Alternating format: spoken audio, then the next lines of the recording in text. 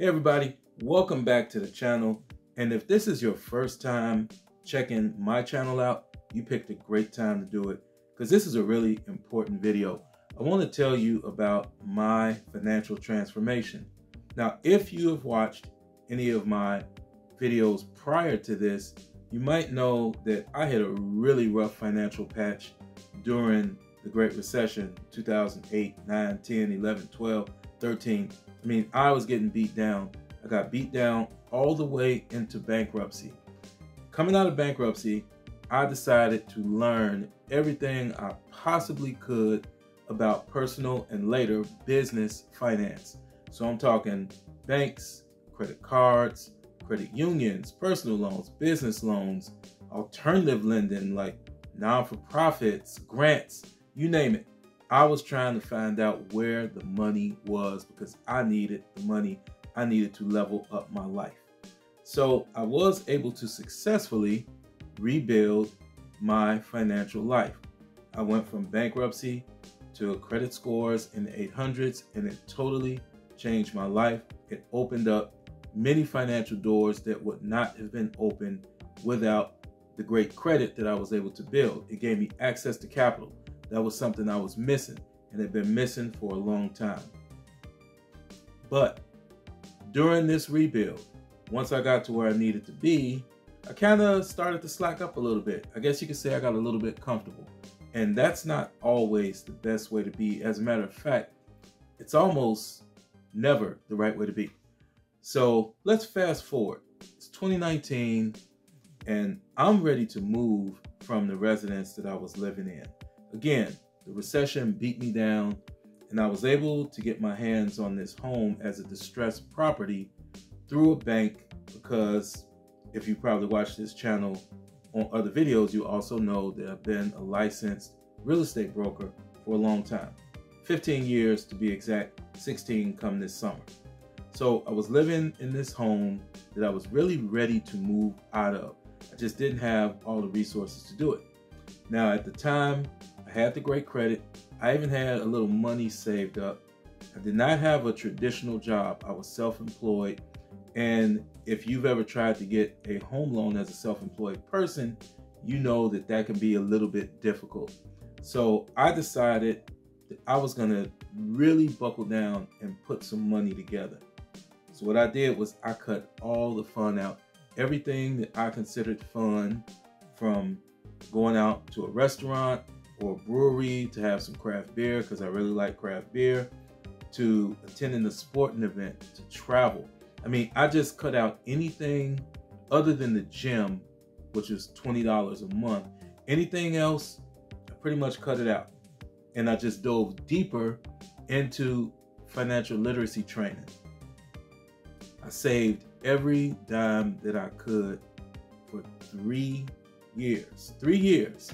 I didn't travel, and I was a guy that traveled, fairly often, probably 3 to 5 times per year.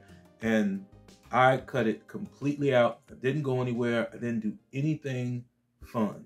Okay. And what I'm telling you is that this may be something that you could think about doing because it didn't kill me. So you can see I'm sitting right here. It didn't kill me. I cut out fun for 3 years. I saved. I worked as much as I could. I looked for every dime that was available on the market. I even got a grant during the pandemic, like a real estate broker grant. I mean, I went after everything. Now, what it enabled me to do in the end is purchase another home. I was able to get an alternative kind of loan, but I was able to put a really large down payment on a home. And it's not even, it's not a castle. It's a modest home. I bought a very modest home. As a matter of fact, it looks a lot like the home that's on your screen right now.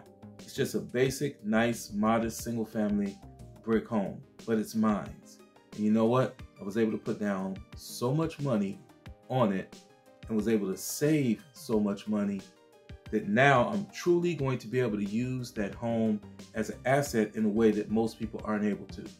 Because I'm on a track to pay that entire home off by putting such a big down payment down and continuing to be aggressive with saving.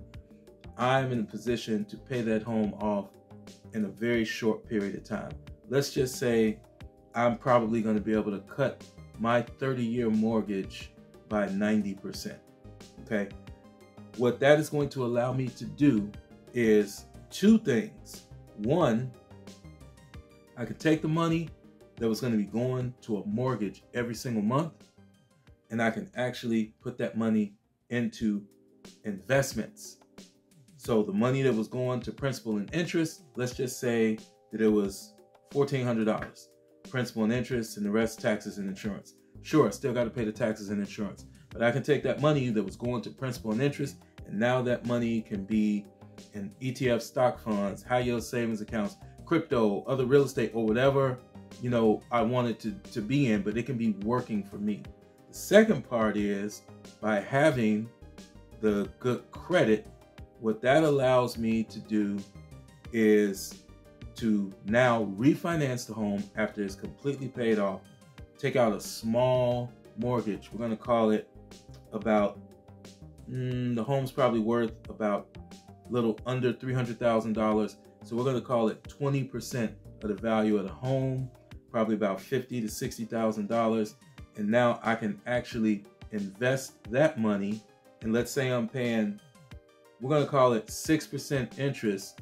I feel that I can get 12 to 15% return using the methods that I use. So now I can actually use that home to make money with, to help accelerate my ability to buy my time back. Because I don't really like to use the term retire. I'm not looking to ever really retire.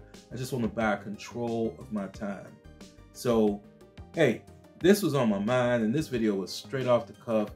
I just wanted to talk about how if you are willing to buckle down for a short period of time, and trust me guys, 2-3 years, it'll go by so fast, you'd be amazed on how much money that you can save toward whatever your dream target is to help you get there even faster. So hey, I hope that video inspired somebody.